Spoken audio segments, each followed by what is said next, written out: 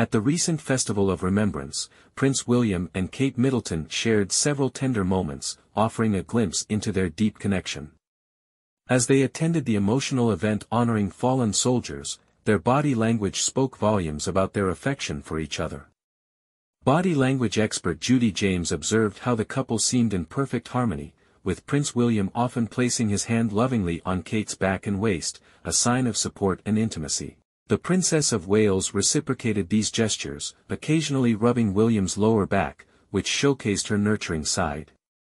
These subtle, yet affectionate actions highlighted their strong bond, even in the midst of a somber occasion. Kate, dressed in elegant black, appeared both regal and reflective, as the event commemorated those who served in the armed forces. Although she carried a sense of sadness, she maintained her poise, embodying the strength and grace expected of a future queen. William, too, was seen offering comfort through their shared glances and whispers, further cementing their role as a united and loving couple. Their tender interactions didn't go unnoticed by onlookers, as their mutual affection was evident throughout the evening.